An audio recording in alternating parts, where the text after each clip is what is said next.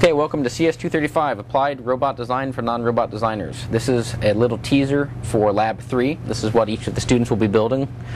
And what this is a cable transmission to a rigid linkage to a remote center of motion. So this is kind of like a double parallelogram. And what I mean by remote center of motion is the tip of this arrow isn't moving. It's rotating, but it's not moving. And so for medical robotics, we could have this as the port for laparoscopic surgery, or we could do ophthalmic surgery and have this the surface of the cornea, or the pupil. Or for my research, which is robotic IV insertion, we would have this be the surface of the hand.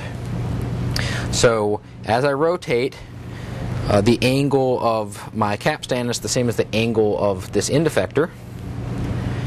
This little bob here is a gravity counterbalance so that it doesn't fall over, and the slot means it's adjustable.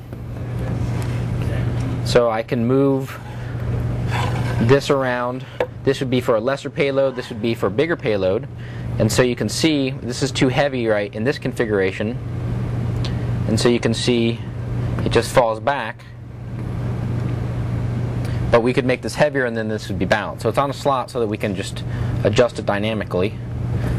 And so any position I put it in, any configuration, is perfectly balanced. And this means we can use a smaller motor, and also in the event of power shutdown we're safe.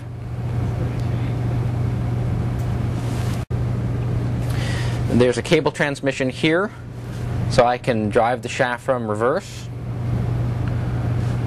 The end of travel is when these two bars touch each other, like that.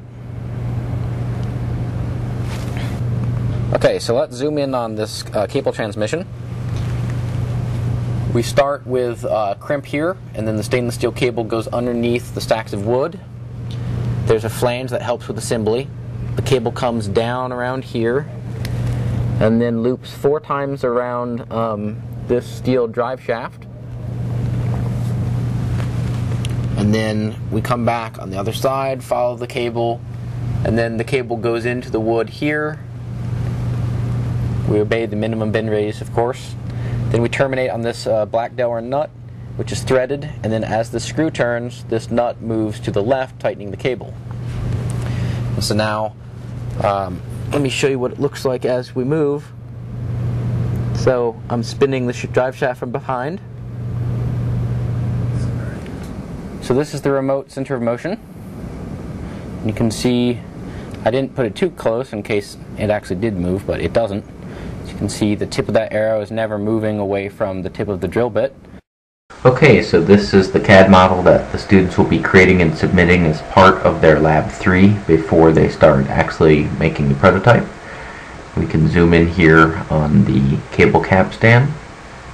This is the tensioning system with the black Delaware nut that's threaded for this tensioning screw. And this is the little area where the crimp goes. You can see how the cable enters and exits both sides of the capstan. We can turn the model around. And the real test for the student CAD submissions in terms of whether or not they did it correctly is if I can drag this CAD model and it behaves exactly as it does on the real world prototype. So that remote center of motion should be stationary and it should drag naturally.